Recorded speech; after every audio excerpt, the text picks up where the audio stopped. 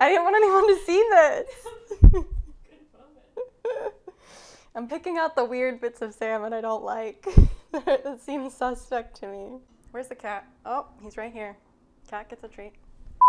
Hello homemakers, I'm Melinda and I'm cooking my way through Betty Crocker's 1971 recipe card library. And today we're making Party Sandwich Loaf.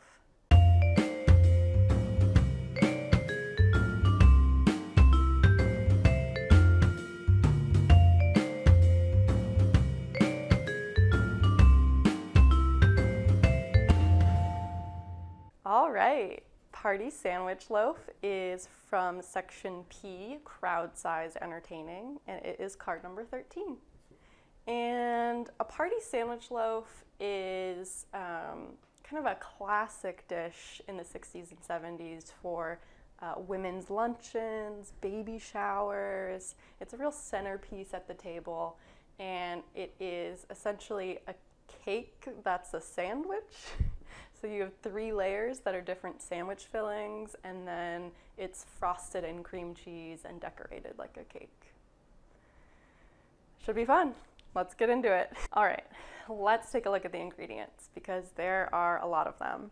And Betty didn't really give me an ingredient list this time. She just kind of rambles them off as she goes through the recipe. So I'm gonna do my best to give you an overview of what we're working with here. The first thing we need is obviously a loaf of unsliced sandwich bread. We also need some softened butter for the bread assembly. Then for the frosting, we need 2 packages of cream cheese, some light cream, and some yellow food coloring. Then we have 3 types of filling. The salmon filling uses a can of salmon, some chopped celery, some lemon juice, salt and pepper, mayonnaise, and a hard-boiled egg. Then the chicken olive filling uses finely chopped chicken, more celery, green olives, more salt, and more mayonnaise. And then finally, the golden cheese spread uses 2 cups of shredded cheddar cheese, another package of cream cheese, more mayonnaise, Worcestershire sauce, and onion salt, garlic salt, and celery salt. It's a lot of stuff, but let's get into it. So the first step is to make the 3 types of filling for the party sandwich loaf, and I'm starting by just prepping a few ingredients. I'm gonna chop some celery, we're gonna chop some olives, and we're gonna chop up a hard-boiled egg. I was doing a lot of internet research about party sandwich loaves, and I got some like hot tips from other bloggers who have made these for fun in the past. And one like common suggestion was to like make sure that the fillings are kind of as homogeneous as possible. Like you don't want big chunks of things because they'll kind of like fall out, and you really need the like stability of every layer as stable as possible. I'm so sick of celery. I'm not really an olive person. So I don't know if I'm gonna enjoy this chicken olive layer of filling. I've kind of gotten better with olives as I got older. Like I hated black olives growing up because that's all I kind of knew. You know, at my parents' house, we always had black olives like on the table at holidays, you know, Christmas and Thanksgiving as kind of like a thing to pick at, like an appetizer, and I didn't like them. But a green olive every now and then is delightful.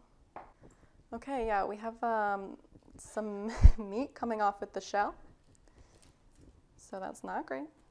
Okay, I got my egg peeled. It looks a little rough, but it's not like we're making deviled eggs or anything. It just is 1 hard-boiled egg. I thought I would get like a teaspoon, tablespoon kind of measurement, but it is hard-boiled though.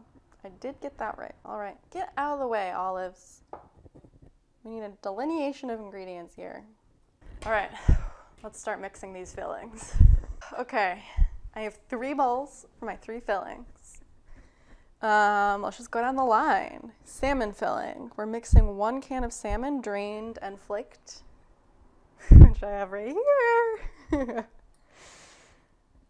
Canned fish is just a vibe that I can't really get behind. Half a cup of chopped celery, 1.5 teaspoons of lemon juice, Salt and pepper, 1/4 cup of mayonnaise, 1/4 teaspoon salt. I'm not measuring this. 1/4 cup of mayonnaise. I bought a fresh mayo just for this. I'm just eyeballing a 1/4 cup of mayo. That's enough. And then the hard cooked egg. Okay, come on.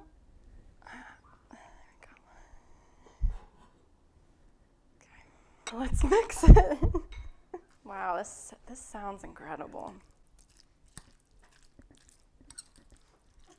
Salmon filling complete. Now we're on to our chicken olive spread. So we have 1.5 cups of finely chopped chicken, which I prepared last night.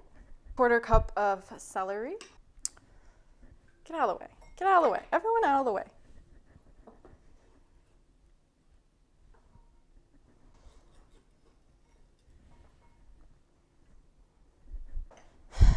Last time I did a big heaping tablespoon and it felt like it was maybe too much. So I'm gonna try to restrain myself this time. Is it okay to mix the fork? I think I'm gonna use 1 fork. It's all going into the same place, which is my stomach, unfortunately. Okay, I guess that's the chicken olive spread. Last one, the golden cheese spread. I tried to find as finely shredded cheese as possible because it's not going to be cooked at all. We're just assembling this and eating it. So there's just going to be shreds of cheese in this layer. 3 ounces of cream cheese. This is 8 ounces, so I'm just going to do a little less than half. There we go.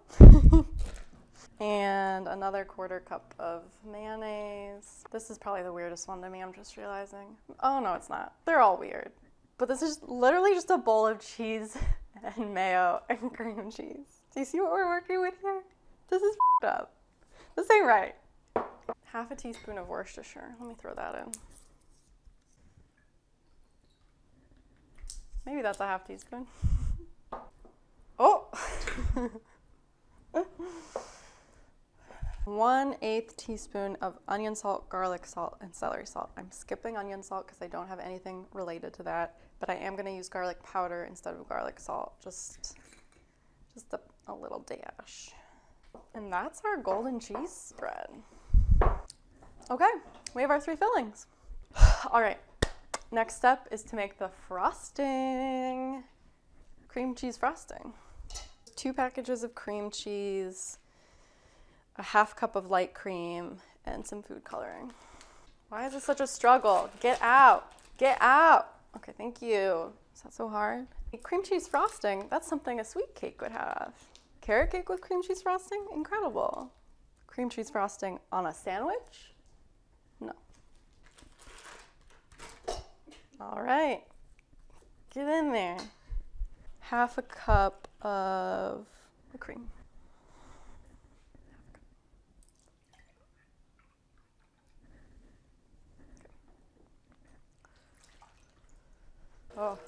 Oh no. Yeah, maybe I should have broken up the chunks first. Why are you so chunky? It's just cream cheese and milk, right?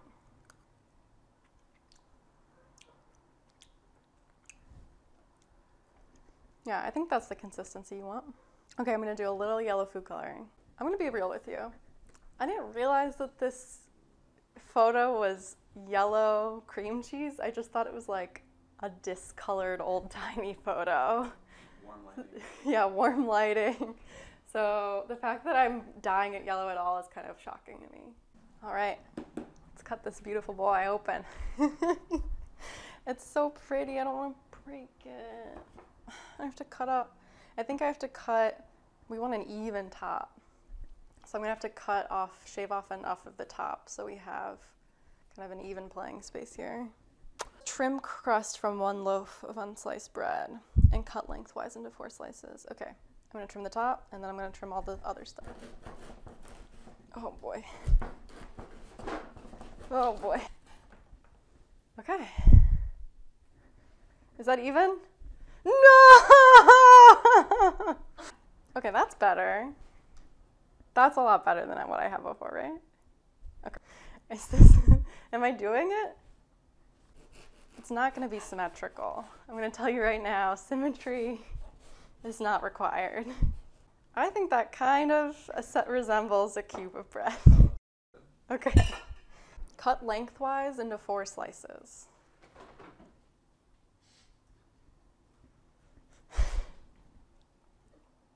The cat after salmon treat is like losing his mind.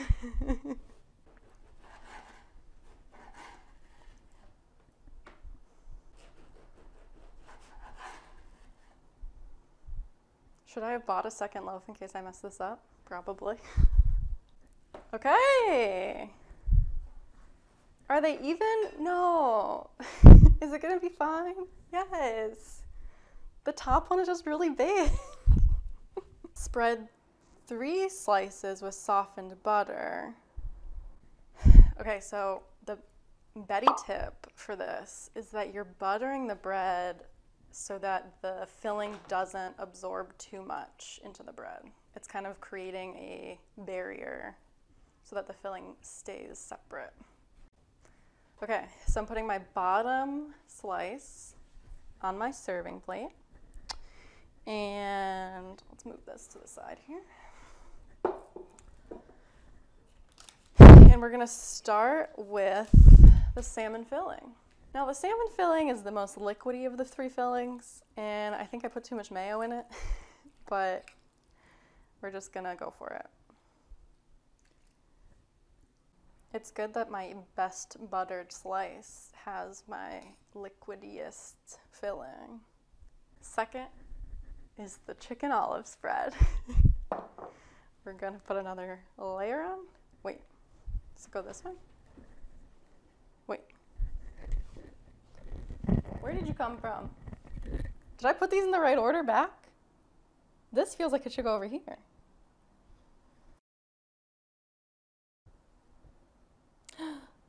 I buttered it upside down. Yeah, I think it'll be okay. Even though I tried so hard to cut stuff small, it's still too chunky. I'll clean up the extras later. Okay. Final layer is the cheese. Look at this cheese spread. Oh my God. This cheese spread does taste kind of good, or smell kind of good.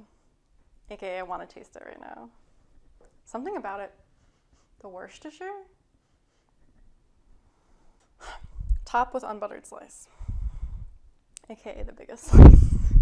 This is a tall ass sandwich loaf.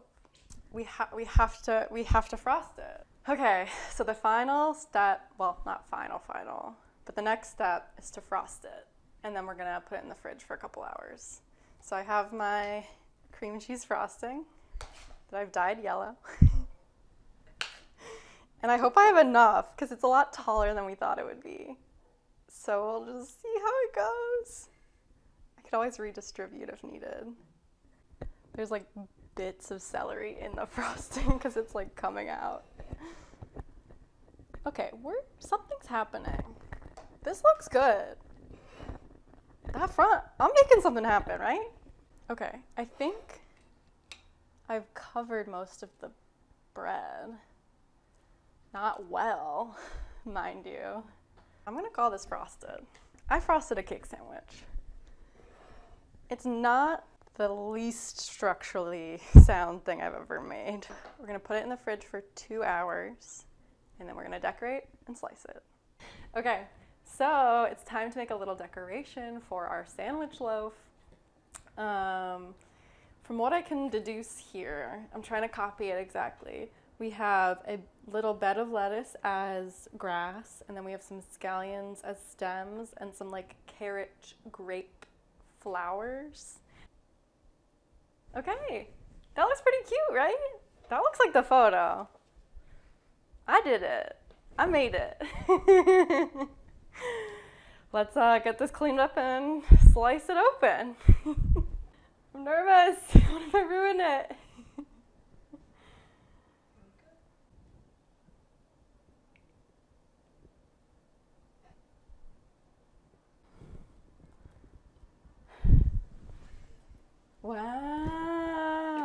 Okay, we got a slice off. Look at that cross section. That's 3 fillings. Okay, let's taste this thing. My thing is, you can't get a bite that has all 3 layers in it, so I think some layers are gonna be better than others. Do I save the cheese layer for last because I know it's the best? Probably. I'm gonna start with the salmon layer.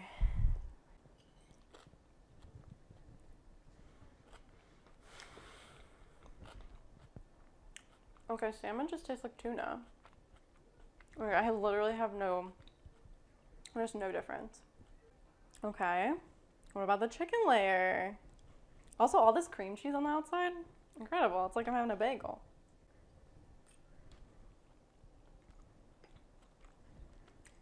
Tastes like chicken. I don't think I had an olive in that bite. There's a lot of bread to filling ratio. So I'm getting a bite that's mostly bread with like a little something. Just like bread with a hint of chicken. That bite was mostly cream cheese frosting. But the cheese layer is so good. The Worcestershire is like so good in that cheese. It is weird to see like chunks of shredded cheese, but okay, this isn't bad. It's very cream cheesy, but I'm eating it. It's just cream cheese on the plate. This is edible. This is much more edible than I thought it would be. I'm very surprised. I'm enjoying this cream cheese sandwich.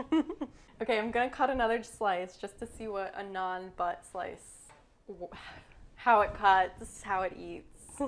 I just feel like I need more information. So this non-end piece, it is a little, it's nice to have like a thinner cut of it. I think we're gonna get less cream cheese. I'm noticing that the chicken salad layer is just kind of dry, and that's why it's not as cohesive as the salmon and the cheese. Let me take a couple bites of this just so I get the full effect of like a real slice. Wow, I ate a lot more of that than I thought it would. It's not bad. Is it weird? Absolutely. But it's not bad. All right, Party Sandwich Loaf, we did it. I was really surprised. I did not want to eat this. I was really nervous to put a bite in my mouth, and then I took a bunch of bites, so I consider that a win in my book. All the 3 of the fillings I thought were really good on their own. It's just like a weird concept to be eating a sandwich deconstructed like that in like thin strips with that much cream cheese. It was just so much cream cheese. Would I do it again? Probably not. But did I enjoy it? Yes. So I'm gonna give it 3 out of 5 red spoons. Okay, back in the box. Thank you so much for watching. If you enjoyed this video, make sure to give it a thumbs up and subscribe to my channel. And until next time, happy homemaking.